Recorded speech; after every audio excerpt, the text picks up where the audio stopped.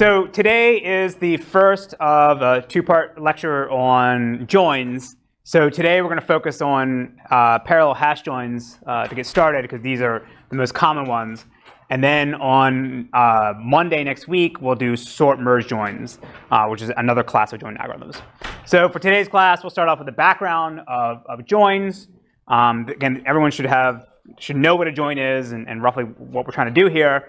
But then we'll go into more detail how to do a parallel hash join.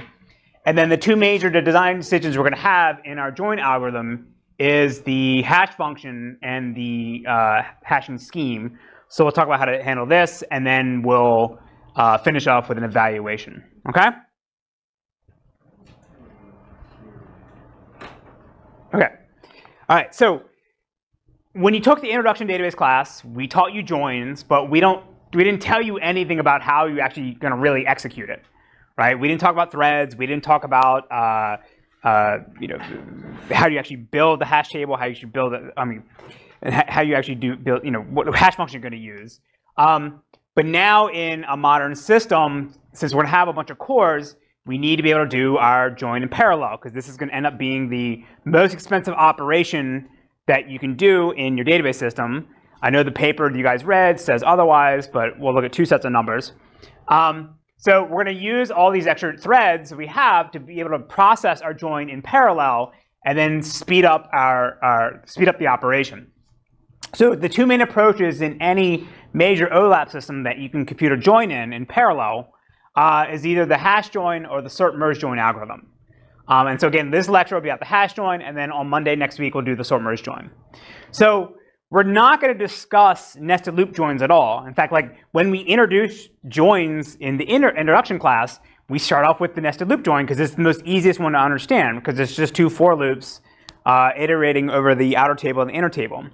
What I'll say is that one way to sort of think about this is that, well, first of all, nested loop joins are more common in OLTP environments, because in these applications for these database systems, you're not actually joining really large tables with each other, right? So again, think of an OLTP environment. The join would be, for Andy's a customer account, get all his orders, right? And so it's a one record to get my customer account, and then a small number of orders that you just join together. And so typically in an OLTP environment, you would model the database with foreign keys.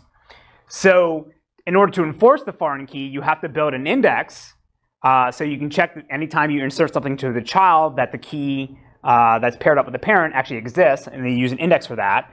So you end up always doing an index nested loop join, where you go grab the one key you need from the outer table, and then you can join it together with the inner table through the index. And when you sort of think about it at a high level, this is essentially doing the same thing as a hash join, right? In a hash join, what happens is you assume there's no index, so you build the hash table on the fly on the outer table, and then that way you can then probe into it with the inner table.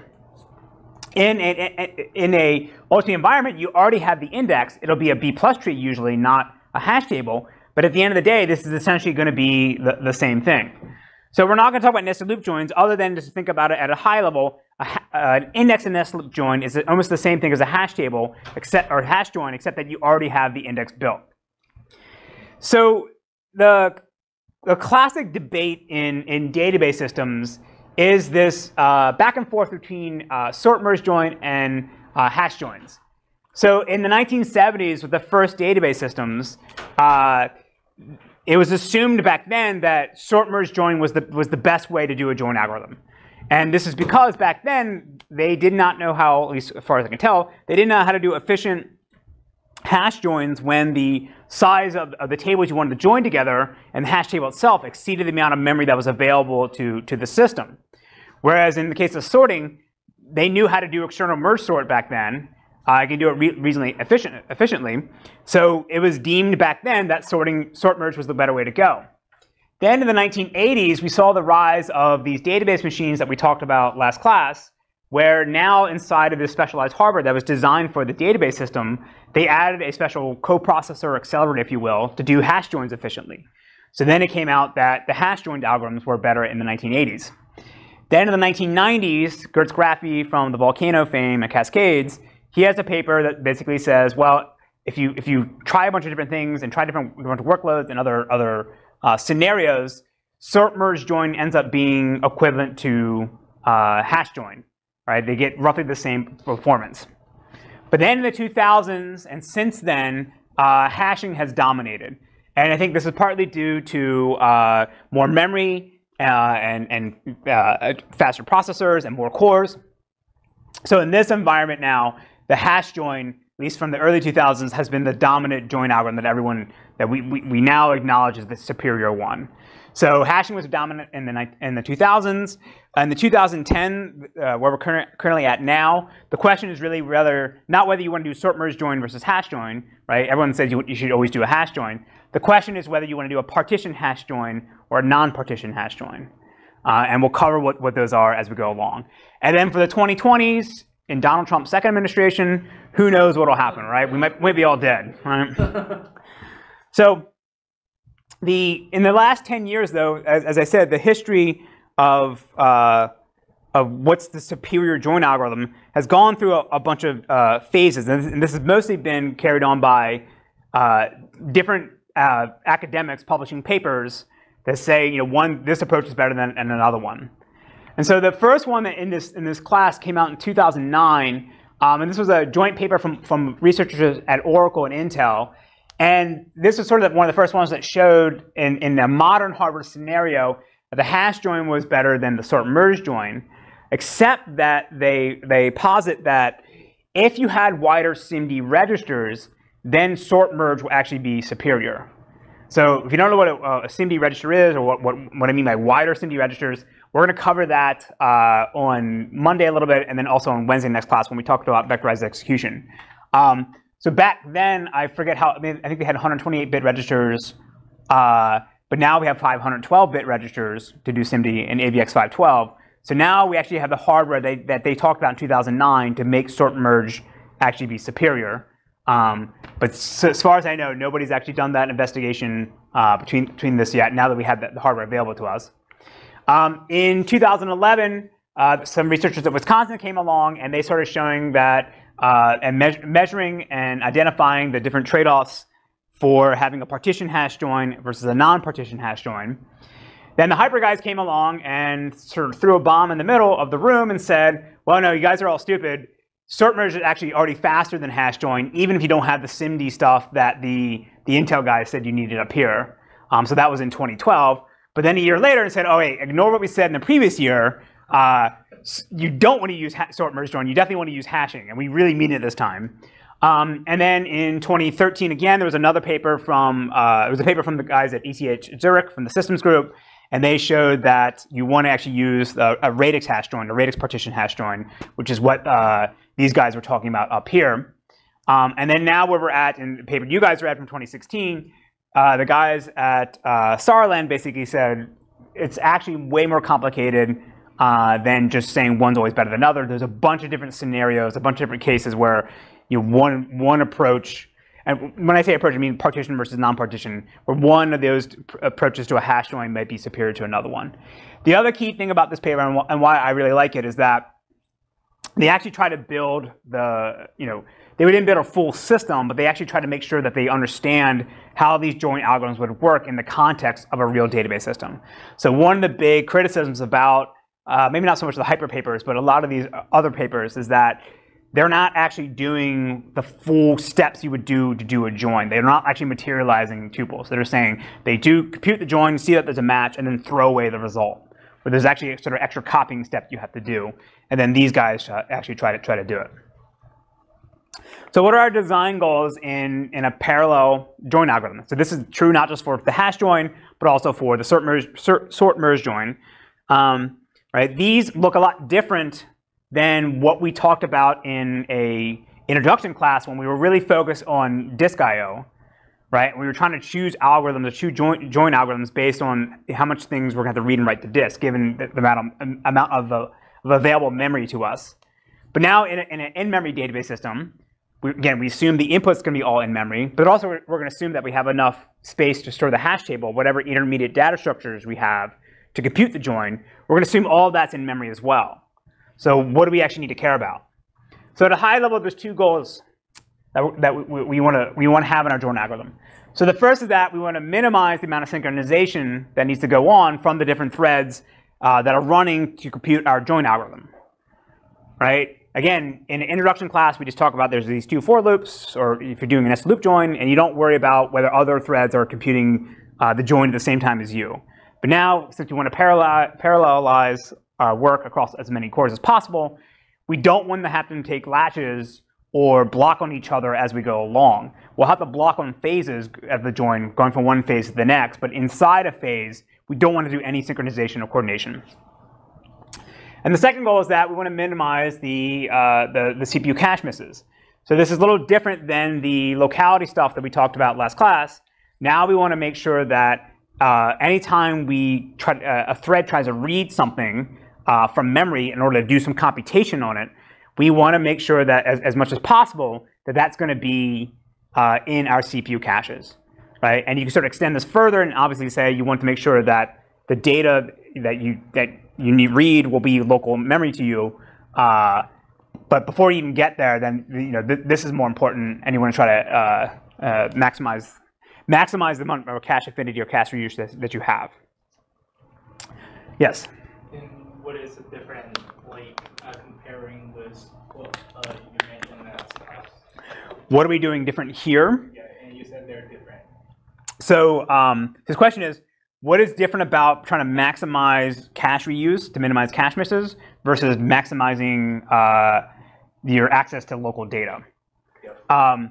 So it's sort of like you could always just access data that is local to you, but you could still be jumping around to different parts of it and having all these cache misses, right? Here, like, it is forbidden to jump like in other places. His statement is it forbidden to jump to other places? It's not forbidden.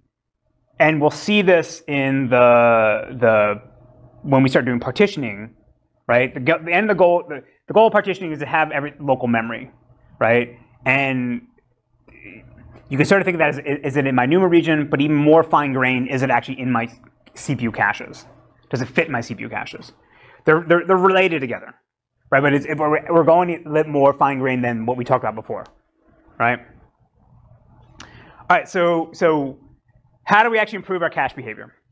So the two factors that are going to affect how many cache misses you have are obviously how much space we have in our CPU caches, right? L1, L2, L3, but then also how much space we have for the TLB entries, right? The translation look-aside buffer, right? So if you have your threads just jumping around in memory, again, ignoring whether it's in the same NUMA region or not, if you're just jumping around reading different locations in memory, then every single time you do a read at some location, it's going to be a cache miss. And depending if your TLB is full, it's going to be another cache miss because you're not going to have a way to map the virtual page to the physical page. So essentially, for every bad read you do, you end up paying two cache misses. And that's going to be much, much slower than just having everything local in your CPU caches to you. So this is affected by how the threads are actually going to access the data. And this can be in terms of the temporal location of one access to another, and also the spatial location. So spatial location would be like, am I reading data that is local to me, or is close by? The temporal data would be like, if I have to read the same object or location multiple times, I want to do that all together. I'm going to do all those operations within the same time window of each other, because it's more likely to be in my CPU caches.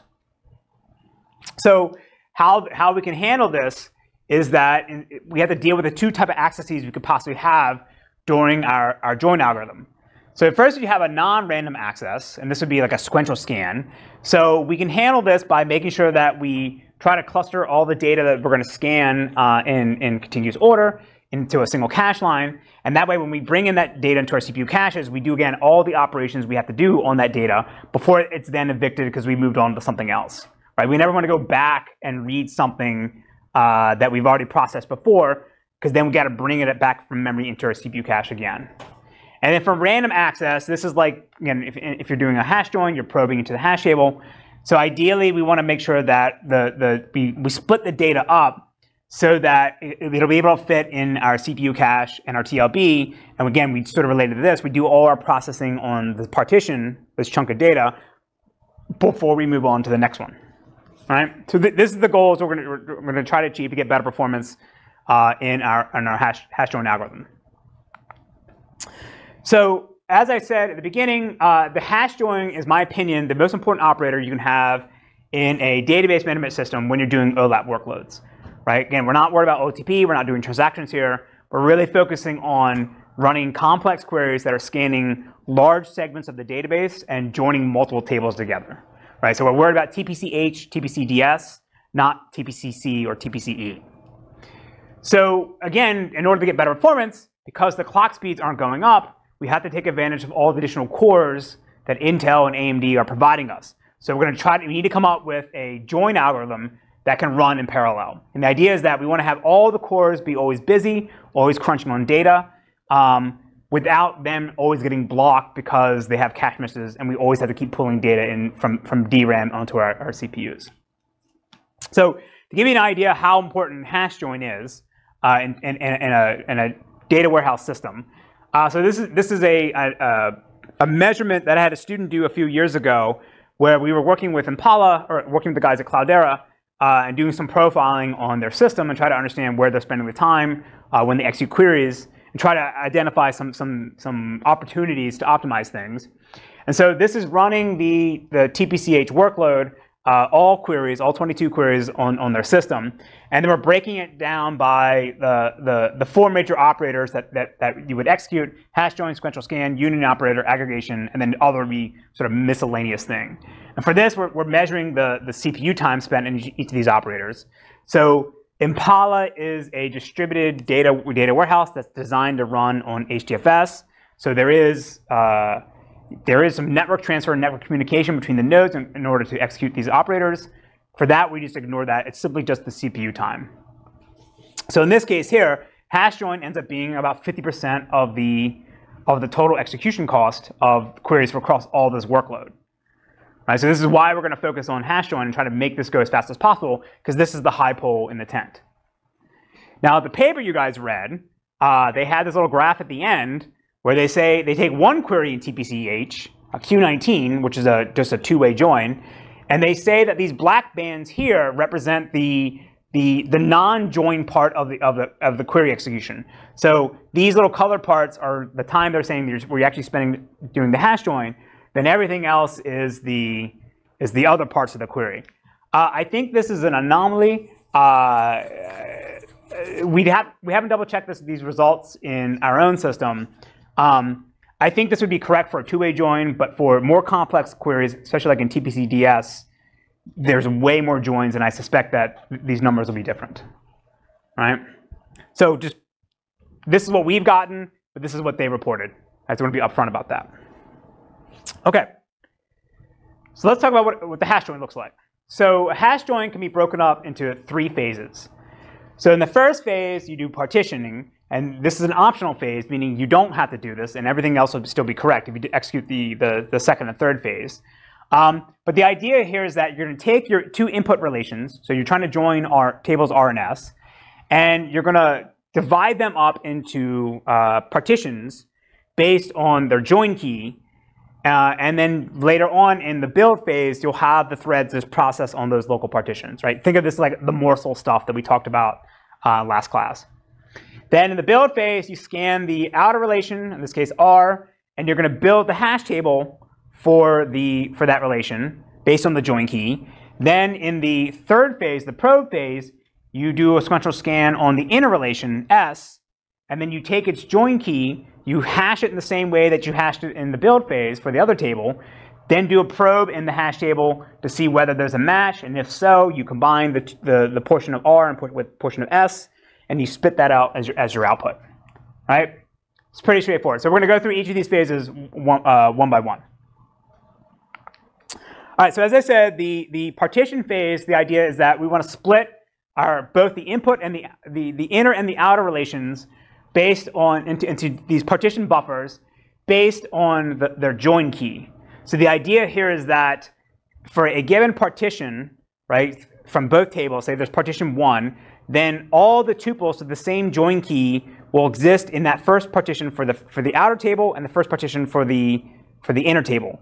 And then you never have to go check anything else from the other partitions because you've already sort of done this first pass to partition them into buckets. You haven't matched them yet. You still have to do the build and probe phase, but you know you don't need to check any other part of the hash table. So this seems kind of counterintuitive, right? That we're going to scan the data once on both relations, we're going to hash it, but then we're just going to copy the result into these partition buffers. We're not actually going to do any join or build a hash table here. So this seems counterintuitive because, again, you're scanning the data and sort of just preparing it without actually doing the join. But the argument or the intuition why this actually might work is that if the cost of partitioning is going to be less than the cost of all the cache misses we would incur during the build phase from the threads just reading whatever they want, then this actually will be better, right? Yes? Is it possible for addition for join key to expand multiple partitions? The question is it possible for to span multiple partitions? Yes. How would that work? It's a partition buffer fixed length. His question is a partition buffer thin select? No. Right? So you have to be able to extend it. I mean, I think I'll have a graph in a second, or diagram. You have to be able to extend it, right? Because if you put it into another partition, then it's you can't find it, right? And you would have a false negative. All right, so sometimes this approach is called the hybrid hash join, or partition hash join. So one of the things we'll see in these joins is a bunch of different names that people use and essentially means what I'm describing here. So if you do partition, it's called a hybrid hash join. So what we actually put in our partition buffers can depend a lot on our storage model. So we're not going to talk about the trade-offs between early materialization or late materialization for this point here. Maybe on Monday I could talk about that. But the basic idea is that if we are a column store, then doing this partition phase is actually relatively cheap to do because we can just rip through our join columns and do the hashing and put them into partitions without reading unnecessary data. But if you're in a row store, you always have to read essentially the entire tuple, right? Because you have to jump to the offset, and that's going to bring a bunch of crap maybe you actually don't even need to use for the join. So in some cases, again, more than just saying, or in addition to just saying, am I going to reduce some of my cache misses during the build phase? This part can be additionally expensive too if you end up reading more data than you actually need because you're a row store versus a column store. All right, so this is another example. I think we'll come across this multiple times in today's lecture, where if the query optimizer can possibly figure this out for us, because it knows what join we're doing, it knows what the distribution of the data looks like and the selectivity of our join. So it could possibly identify, in some cases, that you actually don't want to partition because you're not going to get the benefit you think you possibly could. And we'll see later on when you actually have skewed workloads, this partitioning thing actually doesn't work because you end up having a partition that has all of the tuples, or a large number of the tuples. So there's two ways to implement the partitioning phase. The first approach is what I'll call non-blocking partitioning, where this is where you can have one set of threads scan through each table and hash the key and put it into the partitions. And then you can have another set of threads being fed those partitions and reading the tuples out, and then start doing the build phase and building the hash table, right? So when I say non-blocking, I don't mean in the sense of when we talk about concurrency control, where readers don't block on writers and so forth. I just mean that we don't have to actually complete the partitioning phase entirely before we're allowed to start the build phase.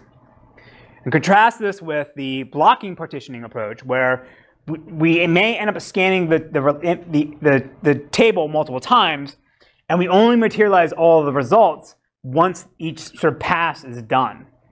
All right. So this is called a blocking partition because you have to block. You can't start the build phase until the partitioning phase is done. So one of the approaches we'll show how to do this is called radix partitioning. So sometimes you also see in the literature, people will say they're using a radix hash join, right? This means that they're using this approach here. So I'll go through examples of both of these.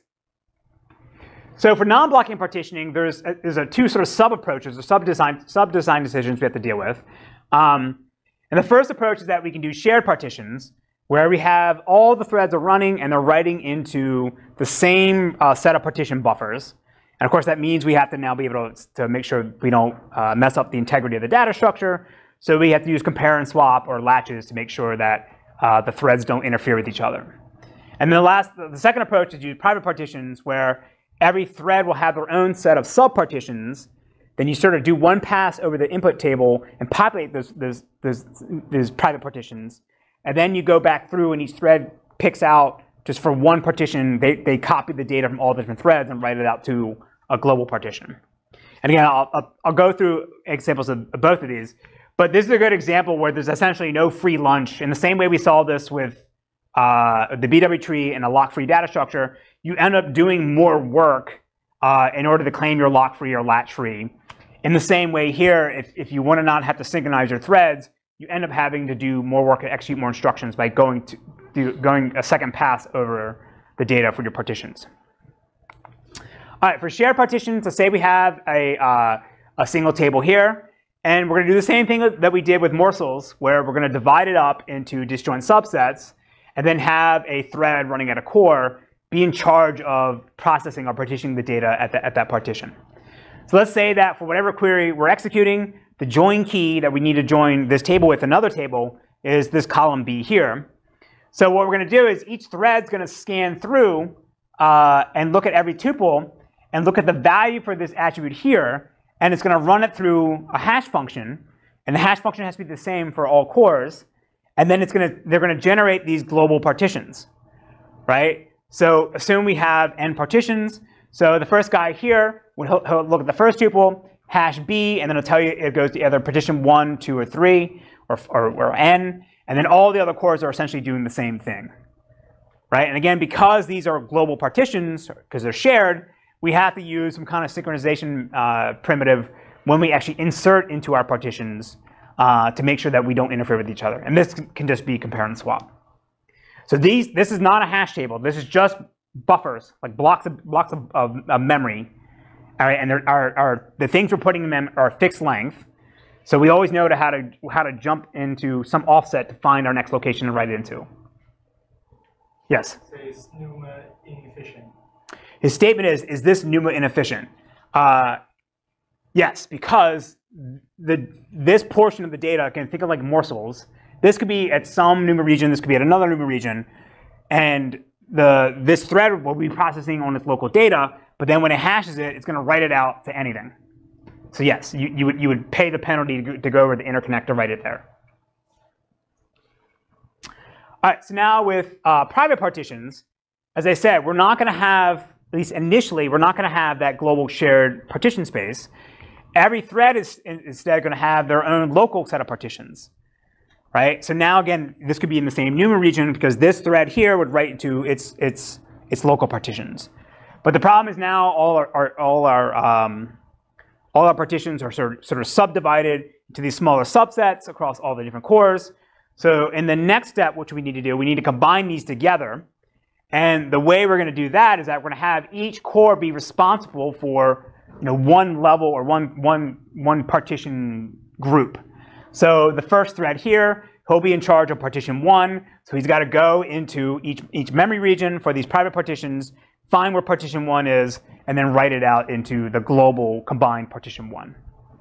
And again, same thing. This would be this output partition here, the combined one. This could be in your local NUMA region, but you're reading from disparate locations. So another thing also to sort of say here is that in this example here, or actually just partitioning in general, this is a good example of dealing with the issues of what you're actually putting into these partitions. So you could just be copying the entire tuple, or you can be a little bit smarter and say, well, I only need to join on B, so maybe I can just have the join key be stored here plus the offset of where it corresponds in my fixed length data blocks.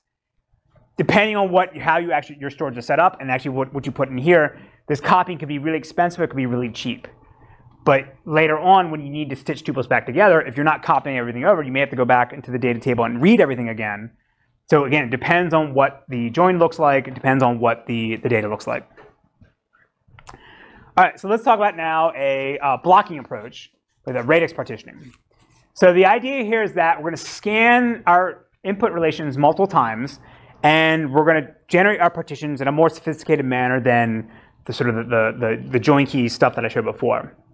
So at each pass that we're going to take during the radix partitioning, there's going to be 3 steps. So in the first step, we're going to scan through our table, and we're going to compute a histogram of the number of tuples that will get mapped to, per hash key, that'll get mapped to some radix at a given offset. So if you remember from the radix tree stuff we talked about when we talked about indexes, a radix is just like a digit in a key, right? If my number is 123, 1 would be a radix, 2 would be a radix, 3 would be a radix. Contrast this, though, with the radix tree was actually basing on the actual bits themselves.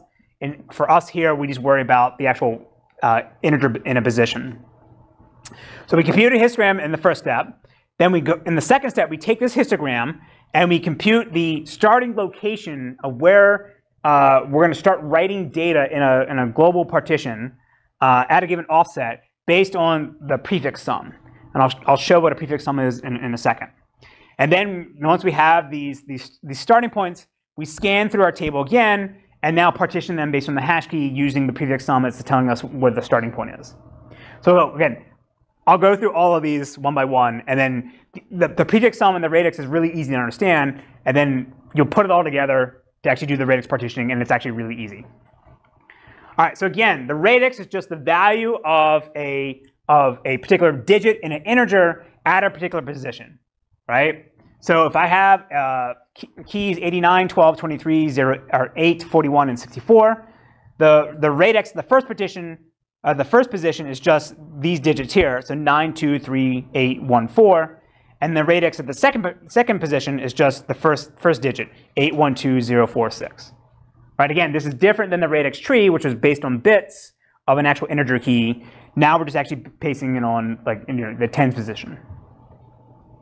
And so now the prefix sum is just a running summation of a sequence of keys. So we have the prefix sum we define as it starts with a sequence of input numbers, and then it's going to output a second sequence of numbers, which is the running total of the values going from one direction by adding together what was the sum of the previous position with the key at my current position. So if I start at 1, right, this is my first position here. The prefix sum is just 1 because there's nothing that came before it, so there's nothing to add it to. So it's essentially 0 plus 1 equals 1. But now for the second position, 2, I take the prefix sum of the previous position, add it together with my key here, and that's the computer prefix sum. So 1 plus 2 equals 3. And I just keep doing this down the line and add them all together, and now I have my sequence of prefix sums. Right, is this clear? And then what we'll end up doing is we'll use this as, again, to say, all right, I know I had 3 entries here, so my starting point where we actually want to start writing data would be the value of this. All right, so to do radix partitioning, for this I'm going to keep it simple and say these are just the hashes of the keys after we've already hashed them, right? So it's not the actual join key itself, it's the hash of the join key. So in the first step here, we're going to have each thread come along and just scan through the data that they're responsible for. So sort of think of this as the dividing line. The first thread will look at the first 4 keys. The second thread will look at the second 4 keys. And they're going to create a histogram that's going to tell us, again, how many keys will correspond to a given partition. So we start with the first radix, right, in this position here. And we're just going to look at each one and say, all right, this goes to partition 0, this goes to partition 1, partition 0. So we just go through and read all these one by one and compute our histogram like this. So this says now at thread 0, or CPU 0, partition 0, based on the first radix, will have 2 entries. Partition 1, again, based on the radix here, will have 2 entries. partition 0 at CPU 0, so CPU 1 will have 1 entry at partition 0, and partition 1 will have 3 entries. So now we can then compute our prefix sum based on these histograms, and this is going to tell us where each thread should start writing the data for the entries that appear at that partition. Right? So for partition 0 at CPU 0, the prefix sum is 0 because there's nothing that came before it, so we start there. For partition 0 CPU 1, the prefix sum is, or so partition 0 CPU 1, it's 1 plus whatever is before us, which is 2, so our position is 3. So we can just go through now and scan through our partition, and it'll tell us, we use this as a way to write into this giant partition space here. So we don't have to coordinate between the different threads, right? After everyone blocks, everyone has to block until everyone computes their histogram. Once you have that, then they can go ahead and now start writing into this because they know nobody else has been writing into the same location. And all you need to do is maintain an internal counter that says, all right, well, if I'm writing another tuple back to the partition where I started that before, how many things have I already put in there? So we can do this, again, we can do recursively, keep partitioning this so that we generate partitions at the right size. Typically, you want these to be able to fit in your CPU caches.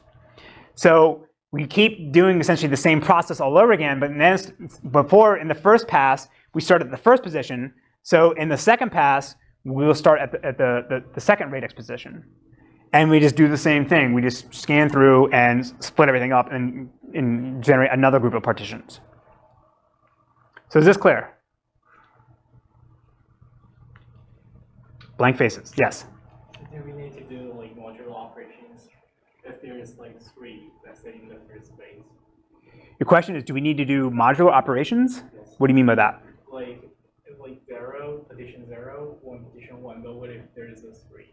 Oh yeah, so you have to know how many partitions you have ahead of time. So I'm oversimplifying this. You essentially take this hash key and you mod it by the number of partitions you would have. So yeah, 0 mod n, 1 mod n, and the same thing over here, right? 7 mod n, right? Yeah, you do that. Yes, I should add that. All right. So at this point, again, the partition phase is optional, and I've showed 2 ways to do this. We can do the non-blocking way. We either share partitions or private partitions, or the blocking way using radix partition, which then you can operate on as you go along into memory that's local to each thread. So I would say that in theory, you can keep doing this recursively over and over again for every single radix partition, but in the literature, nobody does more than 2 passes. And I also say, as a spoiler, in practice, nobody actually does this in a real system, as far as we know. All right. All right, so now we get to the build phase. And as I said, again, our threads now are going to scan over the outer table in our join. And this could be either the actual base table itself, or if we ran through the partitioning phase, it'd be the partitions of tuples. And then for every single tuple we have to hash it again on the join key, and then put it into the appropriate bucket or slot in our hash table. And ideally, we want to have it so that our buckets are only a few cache lines of size, so that anytime we have to read a bucket, we're not paying a huge penalty for reading a lot of data. Right? We try to keep things in our cache lines so we can come in and out very quickly. So the major design decision we have to deal with in the build phase is how the hell we're actually going to build our hash table. And the 2 design decisions within that are what hash function we're going to use and what hashing scheme we want to use. So the combination of these 2 things essentially defines what a hash table actually is. So in the first case of the hash function, the basic idea here is that we want to be able to map a potentially large key space into a smaller domain, because we don't want to just have to be able to allocate every possible a slot for every single possible key that could ever exist in our domain for the join key. So the hashing function is a way to sort of condense this. So there's this classic trade-off of speed versus collision rate when you choose a hash function that we're going to have to deal with here. So the way to sort of think about this is the fastest hash function you could ever possibly have is just return 1, right? No matter what key you give it, just return 1. It's the fastest possible thing you do. The problem is your collision rate will be terrible because for every possible key, the hash is 1, right? And as we'll see when we talk about the hashing schemes, having a really bad collision rate is expensive because now you're going to have to essentially generate these linked lists or do these scans to actually find the key that you're potentially looking for. And so if you have a really bad collision rate, then everything ends up being a sequential scan, which is the thing we wanted to avoid in the first place by building a hash table. In the hashing scheme, the main idea of what we're going to do here is we're going to decide how we're actually going to handle key collisions after we've already hashed them with our function here. And again, this is this trade-off between allocating the largest possible hash table you could ever have so that there's never a collision versus having to execute additional instructions if we have a smaller hash table because we have collisions, right? Again, using my example before, if I hash everything to 1, then my hash table will always put everything in the same slot, and therefore I have to do a linear scan to find the thing that I actually want. Another way to sort of also think about too in the hash function as well, you could build the other extreme from sort of hashing everything to 1 is you can have what's called a perfect hash function, where every unique key generates a perfectly unique hash function. This is more of a theoretical thing. Like in theory, you could build this using another hash table, but in theory you could build this, but it would be expensive to do, and every single time you add a new key that you need to include in your domain, then you maybe have to build rebuild your hash function. So nobody actually does that either. So we're trying to approximate things, and it's a trade-off between these issues here. So in terms of selecting a hash function, the key thing to remind ourselves is that we're doing joins here. So we don't care about security. I often say on video that I don't care about security. One day it's going to burn me. That's fine. But we don't care about any kind of cryptographic guarantees in our hash function. We just want to have something be fast and have low collision rate.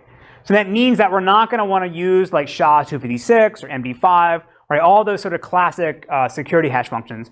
It really is just doing something that we can do internally, and we don't worry about leaking information. Yes? But even if we care, like using a cryptographic hash function would not help us, right? So the statement is, if we did care about security, using a cryptographic hash function would not help us? For like our join, yeah, if you never leak the hash outside the system, then yeah, it doesn't help you either. I mean, in the case of like SHA-256 and these other hashing functions, some of them are meant to be two-way. So like for a given encryption key, I can take a hash function or take a key, I take a value, hash it, and I can actually reverse it. We don't care about that. We only care about one-way hashes. So this is a summary of the sort of the major hash functions that people use now in existing systems. We actually reached out to a bunch of different companies and asked them what they use in their systems. Oracle wouldn't tell us, but it's something proprietary internal. Murmur hash actually turns out to be the most popular, or CRC, which I should have included, but that's fine. So Murmur hash was this hash function that put out in 2008 by this random dude on the internet. He just put the source code out, and then people picked up it and said, oh, this is actually pretty good for a lot of different things, and in particular, it was really good for joins. So then Google took some of the ideas from Murmur hash 2, and they created something called City hash. And what was interesting about City hash is that it was tweaked so that it could be faster to hash short keys, or keys that are less than 64 bytes. And Google wanted to do this because for some of their application domains, they had keys that were less than this size. And so they could get better performance by being careful about how they align things and how they actually do the digest. And so they came up with a hash function derived from Murmur hash, but that was better performance for this. And then later on, they had a newer version of City hash called Farm hash that was designed to have better collision rates. There's another, Google released another hash function called Highway hash in 2016. As far as I know, you don't want to use this for joins because it has sort of cryptographic guarantees about being difficult to infer anything from the keys. But again, we don't care about that for our joins. The last one here, so I would say, so Murmur hash is often used in systems CRC is also used as well. Steady hash is good for some systems. I think one system uses this, but then nobody uses these other ones here. This last one is CL hash, which I think is kind of interesting. So this was created by a researcher in Canada, Daniel Lemire. And what's really interesting about it is based on a different kind of math than all these other hash functions. It's based on something that's called carry-less multiplication. The interesting about it is that it's only in the last 3 years did AMD and Intel add instructions that make carry-less multiplication actually perform really well.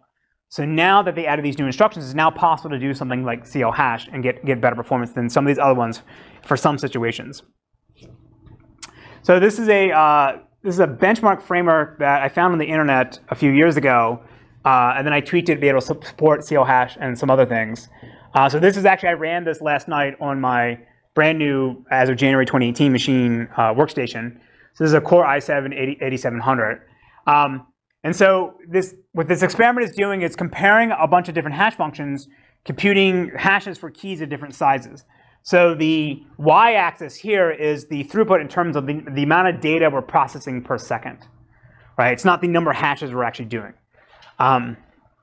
So what you see here is that for smaller key sizes, everyone's pretty much the same. Murmur hash and standard template library hash, they're roughly about the same, although Murmur hash is a little bit slower. But then you see these giant sawtooth patterns for city hash and farm hash, where they're doing really, really good, and then they drop down and go down and get worse, and they go do really good again, and then they have the longer sawtooth pattern going this way. Yeah, let me take a guess what these different spikes represent. What's that? Right. Yeah. These are the key sizes of a certain byte, and everything's sort of cache lined nicely up to this point, and then you go down and have to allocate more memory for their buffers, right? And then you do it again up to here, and I actually don't know why the pattern. Right. Well, because that's not powers of 2. 64 yeah, 64 bytes after that point. So yes. Are these fast enough that you wouldn't worry about like memoizing the hash values if you were doing one of those partitioning schemes when you initially like scan everything, compute the hash values? So his question is a good question. His question is, are these things so fast that you actually wouldn't even bother trying to memorize anything because that just wastes extra space? Absolutely yes. As far as I know, nobody memoizes to do hash joins. If you throw CL hash in the mix, it's much more interesting. So again, you see this sort of spiky pattern. Again, I guess that's based on alignment.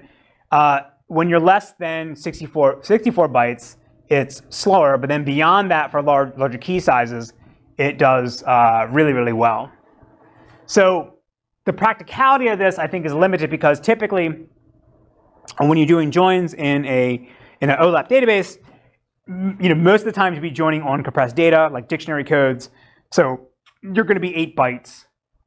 So having, it's very rare that I think you would actually do joins on really large keys.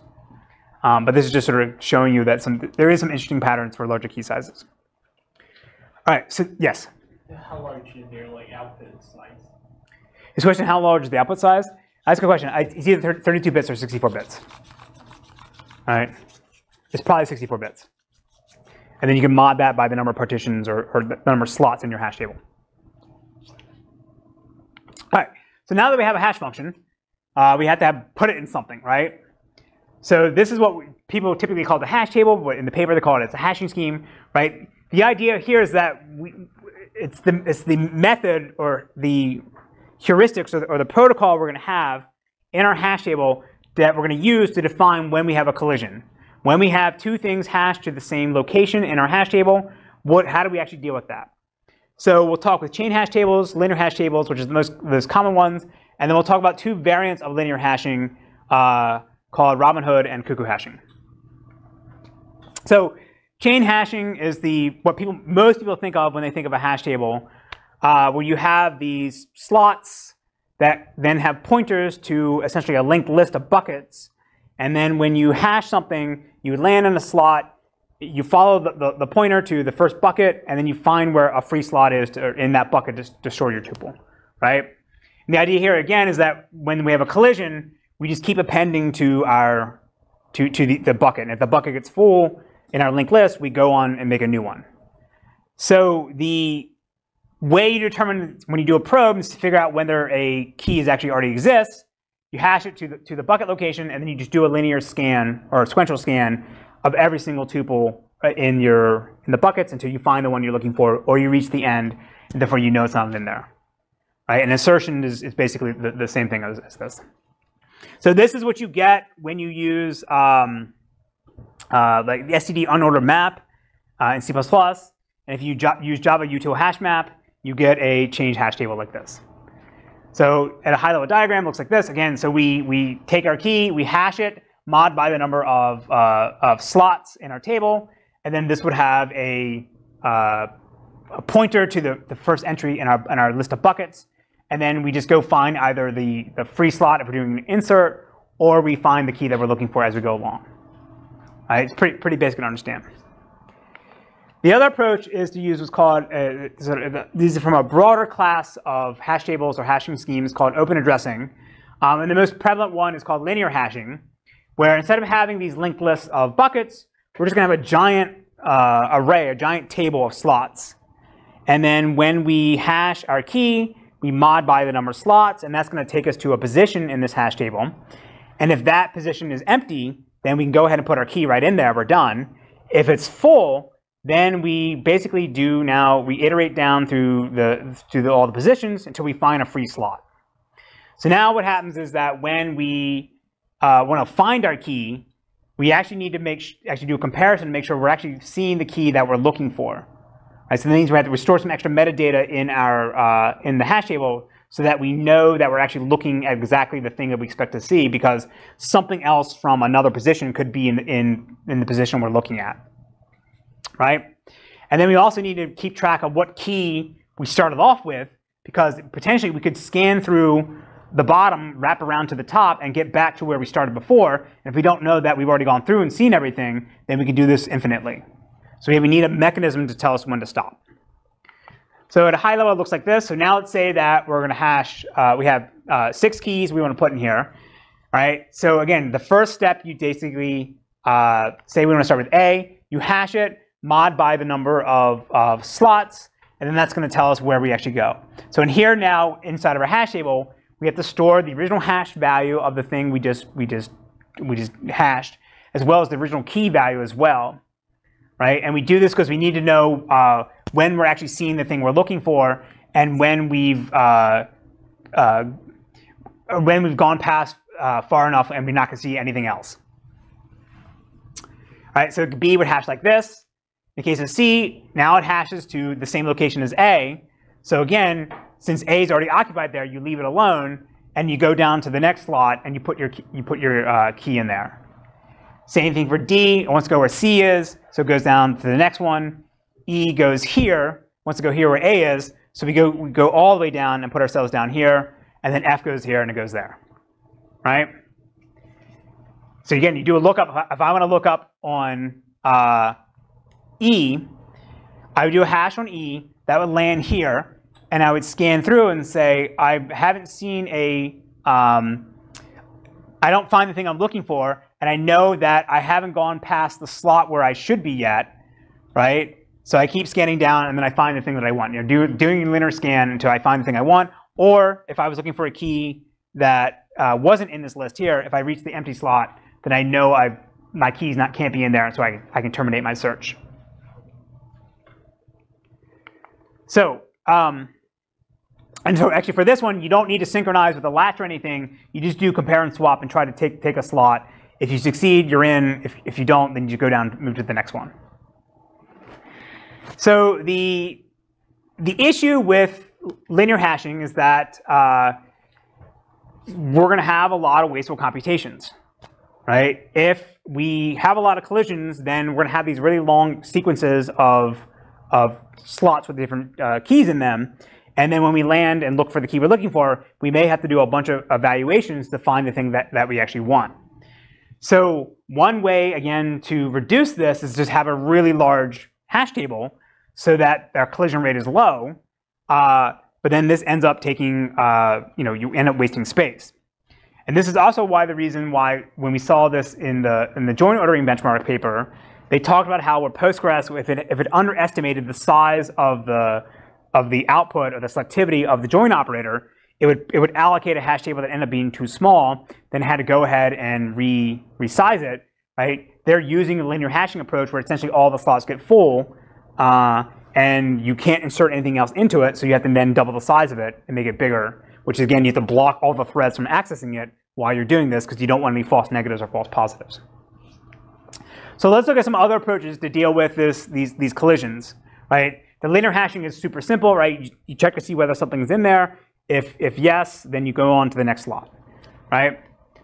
So one approach to handle, to be even more sophisticated about your collisions is called Robin Hood hashing. So this is a paper from 1985. So this is an older technique, but it sort of showed up on Hacker News a couple of years ago, so it's back in vogue. And the basic idea here is that we're going to do linear hashing just like before, where we have, again, a giant list of slots, and we try to hash to a location, and if it's not there, then we move on to a slot below it. But the idea is that we're going to keep track of the number of positions or number of steps away every key is from where its optimal location, meaning like where it should have been if you hashed it.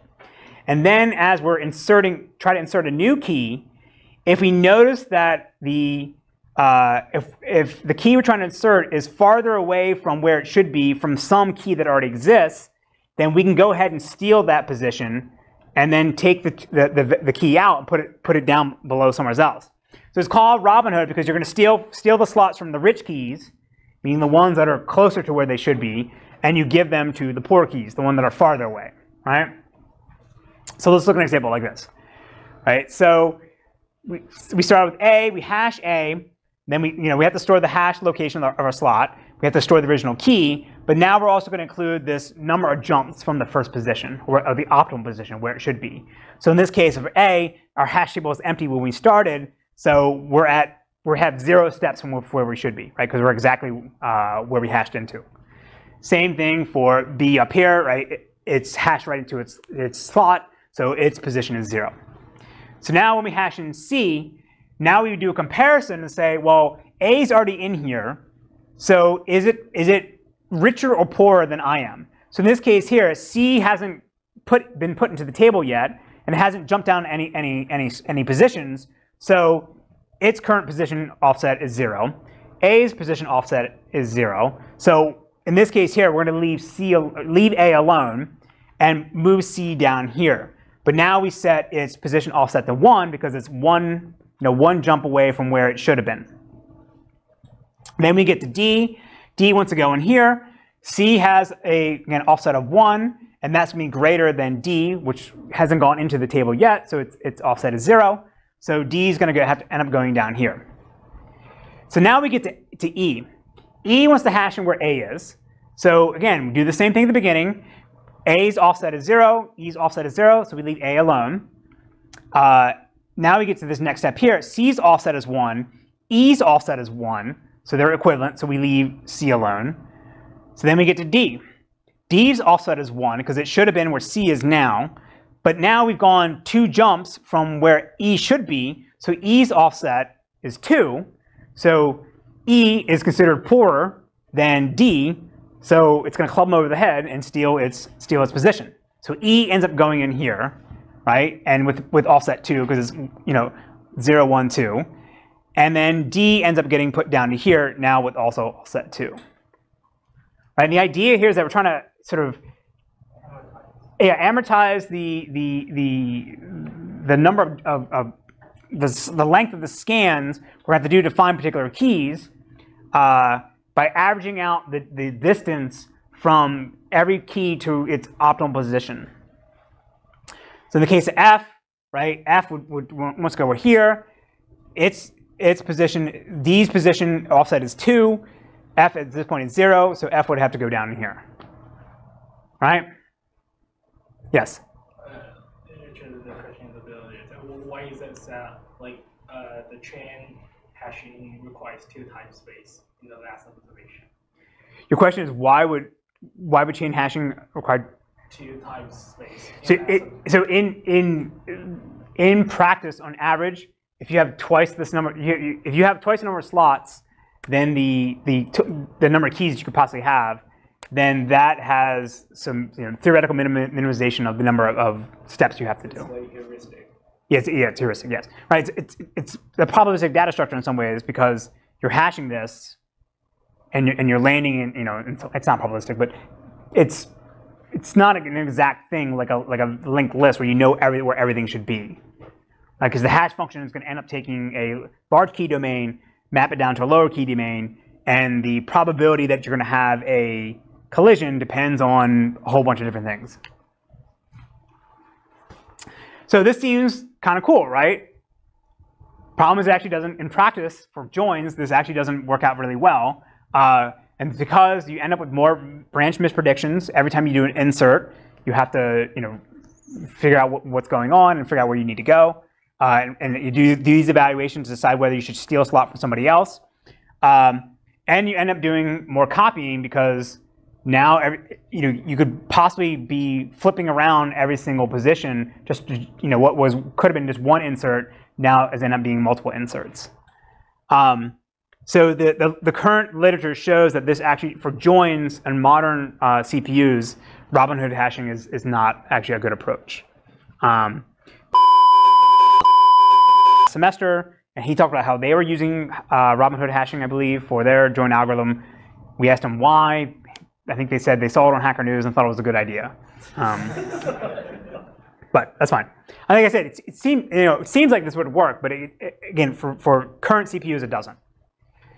Okay, the other approach to deal with collisions is called cuckoo hashing, and the idea here is that instead of having to one giant hash table and have to deal with when we have a collision, how to jump down and find a slot to where we put something, we're actually going to maintain multiple hash tables with multiple hash functions.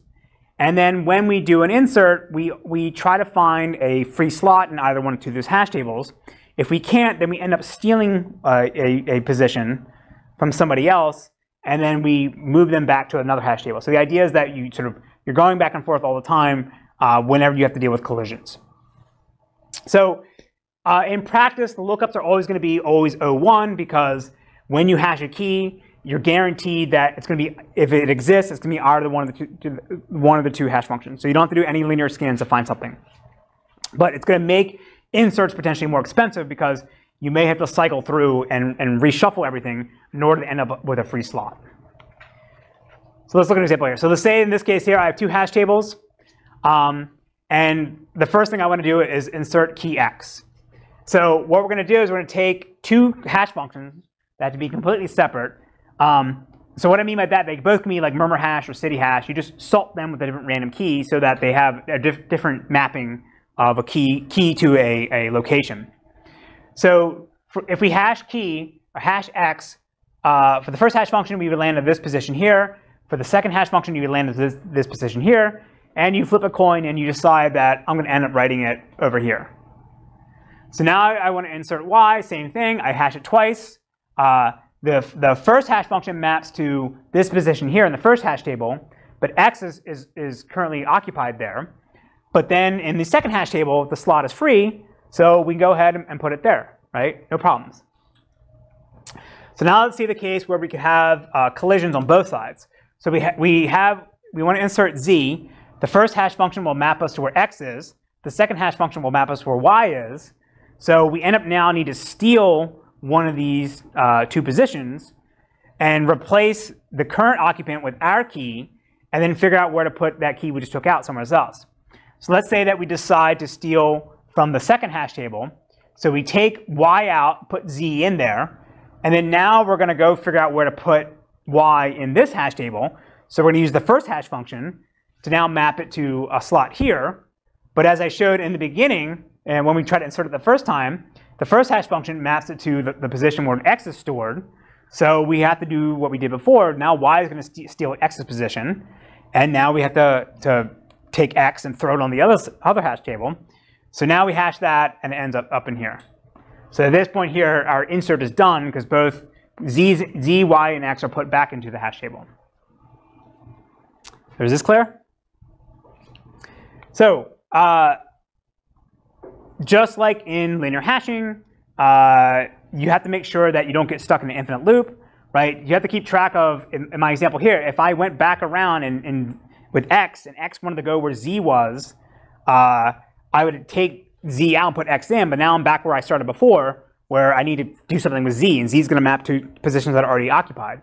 So you got to keep track of, if we're stuck in an infinite loop, then we have to stop the world and rebuild our hash tables, possibly make it bigger, using 2 different new hash functions, and essentially reshuffle everything, right? And hopefully, the second time around, we won't have this problem of getting stuck in an infinite loop.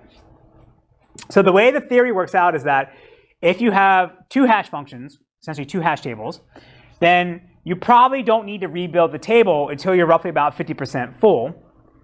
But if you have 3 hash tables, 3 hash functions, then you probably don't need to rebuild the table until it's about 90% full. But again, you're paying the storage penalty of having 3 hash tables to avoid having to rebuild things. So what I'll say is, as far as I know, nobody actually uses the Robinhood hashing or the Cuckoo hashing for hash joins. Everyone pretty much does the linear hashing because it's just so fast in most scenarios. All right, so now we get to the probe phase. All right, and the probe phase is pretty straightforward. Again, you just have your threads scan through the inner relation, either, again, the partitions or the base table, and then you hash the join key, probe your hash table, and then if you have a match, then that's emitted out from the operator as part of the join, right? And if this is actually not true, I mean, you don't have to technically, you have to synchronize at the beginning of the cursors if you just divide everyone up to start in different parts. But it's not like at every single step you have to synchronize. So there's one optimization you can do for the probe phase. And this is where during the build phase, you're going to build a Bloom filter for your hash join keys. And then when you go through the probe phase, as you're scanning through the inner relation, you actually check the Bloom filter first to see whether you have a match. If not, then you don't need to go even check the hash table because the Bloom filter could have false positives, but it'll never have false negatives. And then if it does match, then you also go check and try to do the join in the table itself. So in the literature, this is sometimes called sideways information passing because we're basically taking information from one side of our query plan and passing it along to the other side as a lateral move, right? So let's say I'm joining A and B. I do my build phase on A and my probe phase on B. So in the build phase, I generate my hash table, but then I'm also going to generate this Bloom filter. Then when I'm done, I pass it over to the probe side, and B will always check the Bloom filter first for its hash join key. If it has a match, then it also goes and actually does the check into the actual hash table itself. And the idea here is that because the Bloom filter will be really small, right, it'll be able to fit in our CPU caches. So if we have a really low selectivity, meaning most tuples will not be able to match during the join, then going and checking the Bloom filter is way faster than having to do a probe in the hash table and possibly do a linear scan to go find the tuple that we're looking for. So we actually support this in Peloton. This also was implemented in VectorWise. This is one of the big benefits that VectorWise had over other systems. And we've done experiments where this roughly gives about a 2x performance improvement for if you have really selective joins. If most of your joins are not going to match, then doing this is faster. If most of your tuples will match, then this is essentially just wasted work because you're going to find a match in here anyway. All right, so let's get to now the evaluation of this in the remaining time. So I'll sort of go through this quickly, but this is going to be from the paper from the Wisconsin guys in 2011. It's a bit dated, but what I like about it is that they break it down into all the different pieces that we talked about in this class. So they're going to do no partitioning, shared partitioning, private partitioning, and radix partitioning. And they're going to compare on a synthetic workload where the outer table is going to have 16 million tuples and the inner table is going to have 256 million tuples. And they're going to compare against uniform and highly skewed distribution. And then, as I said before in the beginning, this is not exactly how a real database system would do a join because they're not materializing the output tuples. right? They're not doing that extra copy, which could be a bottleneck. They just do the join, they see they have a match, and then throw the result away. So in the first experiment here, they're doing a uniform data set. So that means that the radix partitioning, the partitioning approaches should actually be beneficial, because now you're going to divide the tuples up evenly across your different threads, and each of them can process them in parallel. So in this case here, you see that the radix partitioning actually performs the best, and the no partitioning actually performs the second best. So the reason why the radix partitioning is performing better is because if you don't partition your data, then in the build and probe phase, you end up having 3 times more cache misses and 70 times more TLB misses, because every thread is just sort of reading random segments when it does the probes, and you just have way more cache misses here. But now, if you have a skewed data set, the no partitioning work actually performs the best, because although yes, there's going to be more cache misses, you don't end up partitioning the data set such that there's some large partitions that have all the tuples and only one or small number of threads could process them. So in this case here, the no partitioning approach is actually twice as fast as the radix one, and much faster than the shared partitioning, the private partitioning approach. So I would say in practice, again, although the paper may suggest that you do want to partition for joins, if you want to handle possibly everything, the no partitioning one actually works the best, and this is what most systems actually do. Yes?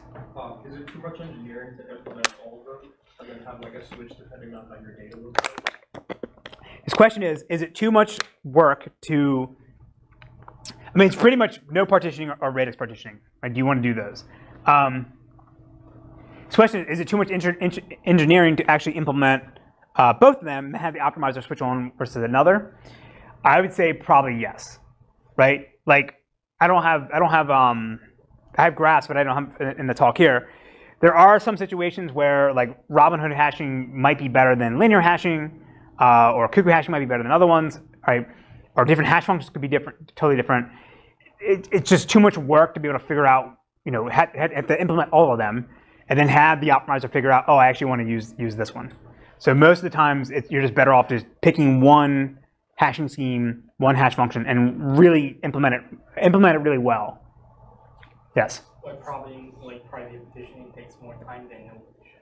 His question is, why does private partitioning take more time in the Comparing with no partition? Like the proper phase takes more time. Sorry, why is this larger than this? Yeah, like the third one larger than the first one. Why is this larger than this? Yeah. For what part? The partition phase or the probe phase? Probe phase. Again, so there's what, 12 threads here. So it could be the case that if it's skewed, then some partitions will have most of the tuples. So you could have 2 threads be trying to process way more data, and all your other threads are idle. Because they burn through their partitions and they're done, but then the other threads have to finish their partitions. Because it's skewed. And isn't it like fair enough to like ignore the materialization phase, since like you have to do it like no matter what action scheme you're using? His question is it okay for these papers for them to ignore the materialization process or phase?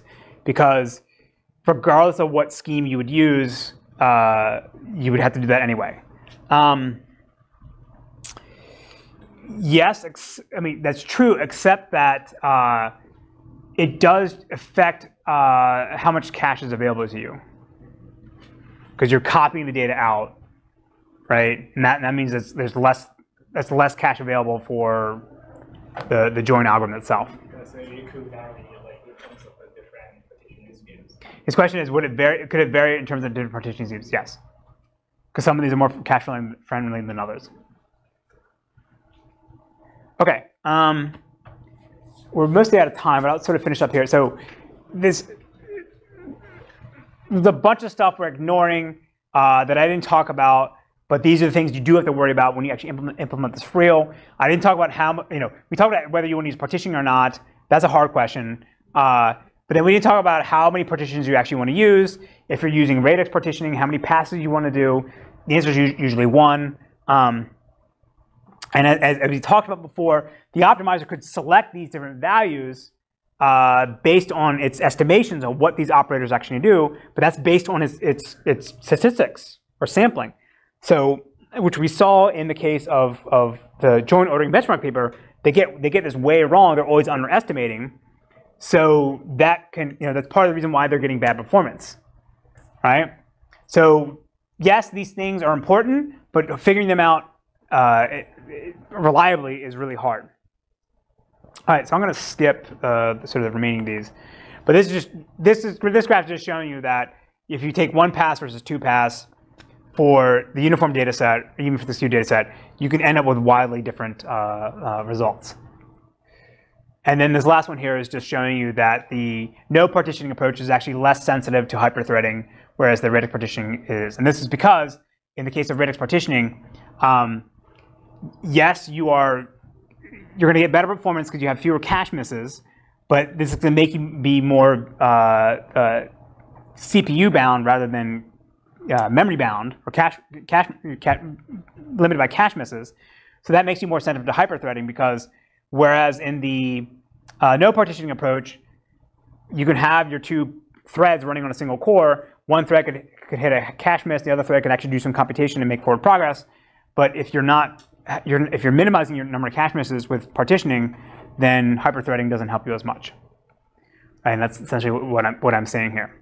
Okay, to finish up. So I would say that it's oftentimes there's a bunch of papers that say here's a bunch of complicated ways to do hash joins. We actually tried to spend the last semester doing this. It turns out the most simplest thing works the best, right? A reasonably fast hash function with open address hashing or linear hashing does really well. The hopscotch stuff doesn't help. Ignore hopscotch. Robin Hood hashing doesn't help. The cuckoo hashing doesn't help. Just open address hashing, yes, you have more collisions, but it just works. There's a bunch of other stuff that we'll talk about later that you can actually vectorize. There's ways to vectorize the operations you're doing during the hash join, but we'll talk about that later on when we talk about vectorized execution. The one thing I'll say about this is, again, this is another example where if everything fits in our CPU caches, we can do really, really fast. As soon as we have to go to, and we can vectorize everything, as soon as you have to go to memory, that's when things fall apart. So there is one technique we can do called software prefetching, which is in a paper that Prashant wrote. You'll read in a few weeks. That does help for some things, but not for hash joins. Okay?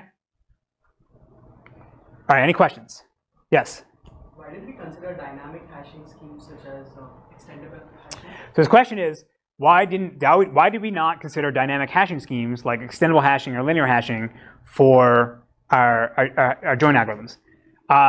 Because the cost of maintaining those things is too expensive. So ideally you pick a hash table size and you hope, cross your fingers, that you're not going to have to rebalance it. So it's not worth the overhead of dynamically building those things out. Right? Those are, those extendable hashing, linear hashing, those are incremental dynamic hash tables. So like you start up with nothing and then you start inserting things and then you have to reshuffle as you get bigger and bigger and bigger. So in these environments, it's just faster to have a static hash table size and you hope everything fits in there, and then because that'll get you better performance. Yes? What if the hash table cannot fit in the memory? So his question is, what if the hash table does not fit in memory? So one, we're ignoring that. But two, in a real system, you'd have to split a disk. Right? So you would have to have a mechanism to do this. It means you need like a buffer pool manager, right? And then in that case, you can do like the Grace hash join, where you basically it's partitioning. So is it worse than the sort join phase if the hash table cannot fit? So his question is would sort merge join be better if the hash table does not fit in memory? The current literature says no. Even then, if you have to go out the disk, hash join is faster.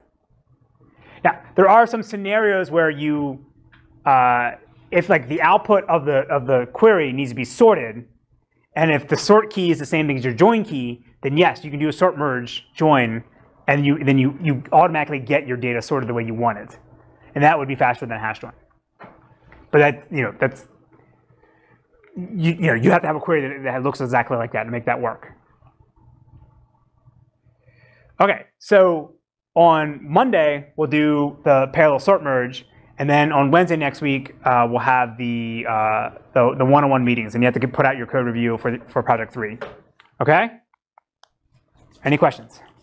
I need something refreshing when I get finished manifesting. Too cold, a whole bowl like Smith & Wesson. One chord and my thoughts hip-hop related. Write a rhyme and my pen's intoxicated. Lyrics are quicker with a sip of more liquor. Since I'm a city slicker, brain waves are thicker. Rhymes I create rotate at a rate too quick to duplicate. Feel a breeze as I skate. Mics at Fahrenheit when I hold it real tight. Then I'm in flight, then we ignite. Blood starts to boil. I heat up the party for you. Let my girl rub me and my mic down with oil. Record still turn with 3rd-degree burn for one man. I heat up your brain, give it a suntan. So just cool, let the temperature rise. To cool it off with